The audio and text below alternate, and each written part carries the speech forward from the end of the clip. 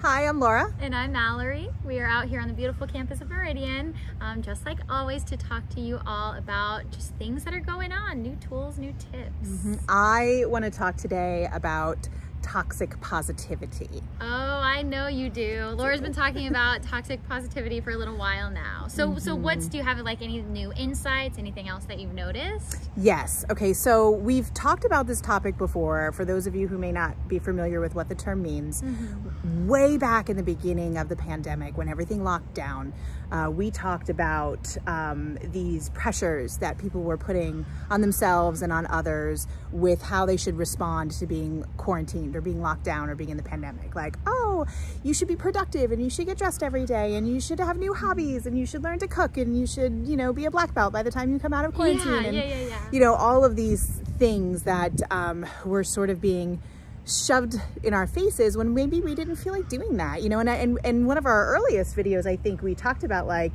if you want to binge Netflix, right?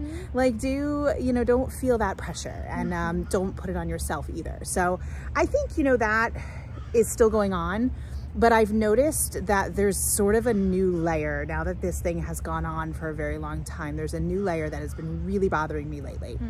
And it's this whole, well, it could be worse. Well, you know, for those of us that are working and still have jobs, it's, you know, well, at least you have a job. Well, at least you're spending more time with your family. Well, it could be so much worse. And, you know, and I had a battle with COVID. And, you know, so I'm hearing, and this has kind of been the trigger for me and why I've been talking to you about it so much lately.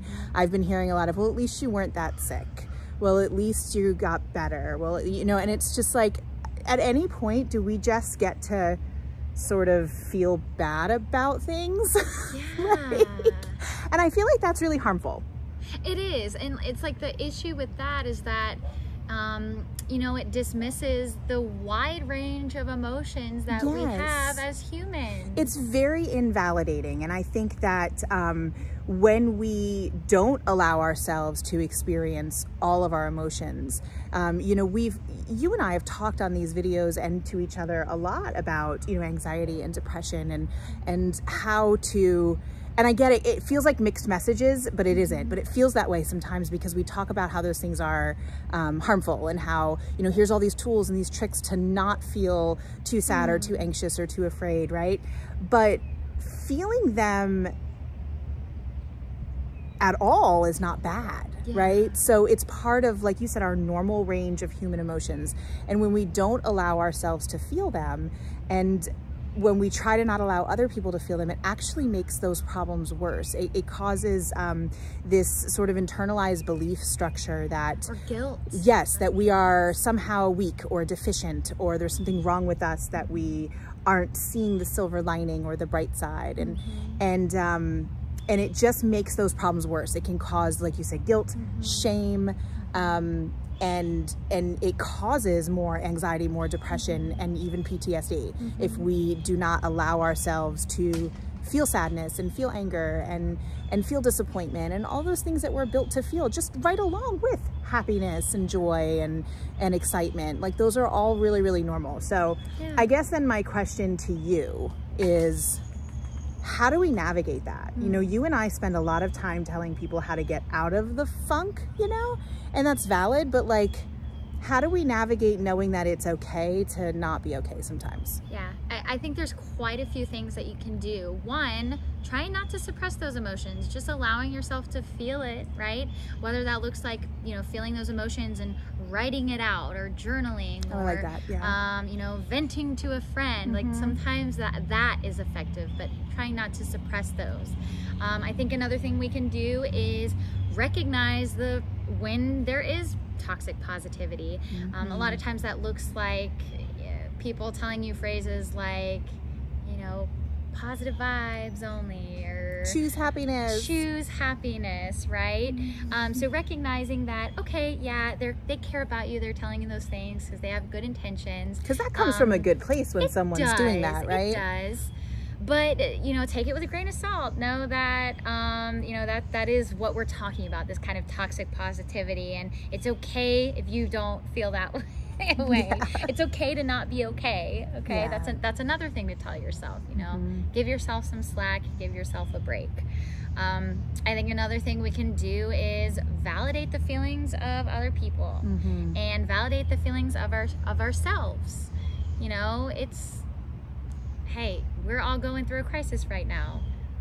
It's understandable that many of us are feeling really stressed and anxious or upset or, you know, easily agitated.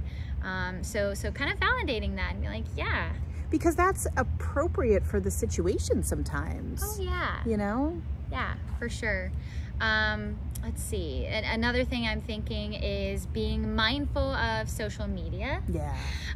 Because oftentimes, especially now during a pandemic, we see people on social media we see their highlight reel, as you like to put it. You know, it's their perfect, great days, right? Right. Don't take that as a literal thing. Like, maybe maybe they did have a great day that day, okay? Or maybe they only posted to make themselves feel better. That's so true. Or maybe they took that picture months ago before the pandemic and they're just kind of trying to keep a happy feed.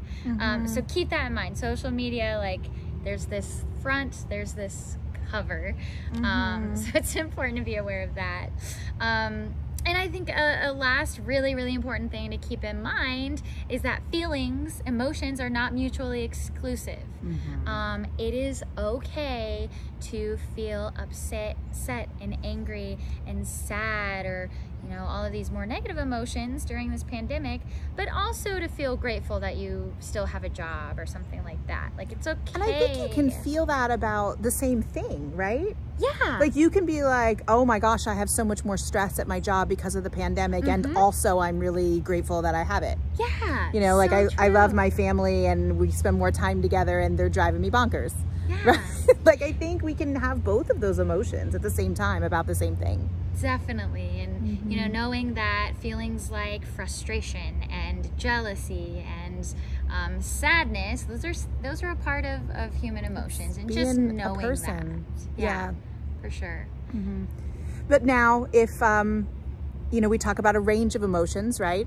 So if the range is imbalanced and we are having trouble and all we're feeling is the sadness and the despair and all of the joy and the happiness is faked, then, you know, maybe we do need some help, right? So when that happens, and if that happens, you give us a call. Meridian's by your side. You can reach us at 352-374-5600. Get connected with our Access Center, and we'll help you out. So until then, we'll see you guys next week. Bye.